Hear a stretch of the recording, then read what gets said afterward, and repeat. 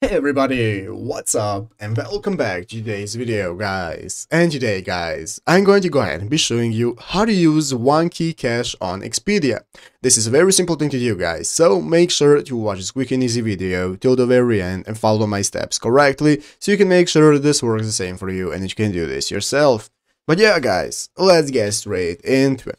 So guys, the first thing you want to do is go ahead and open up the official Expedia.com website right here if you haven't already. And after opening up the website guys, you want to go ahead and log into your account. So here in the upper right corner is going to be a sign in button if you have already not logged in. And if you do not have an account, just go ahead and create a new one. And after logging in, you'll be greeted by this main page right here, which is the home page of Expedia. That's going to look like this, where you can see you can discover new places and so on.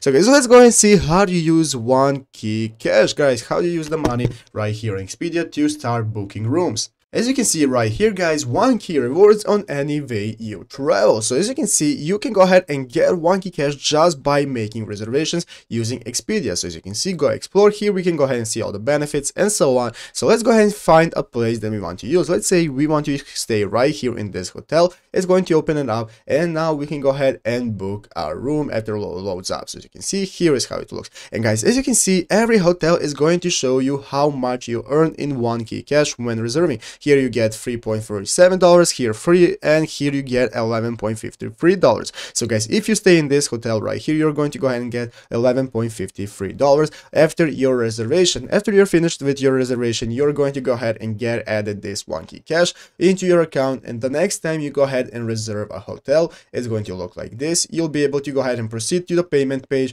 and at the payment page, once you're making your reservation, you'll be able to use that 1Keycash. Is going to give you the option to go ahead and select and how much you want to spend.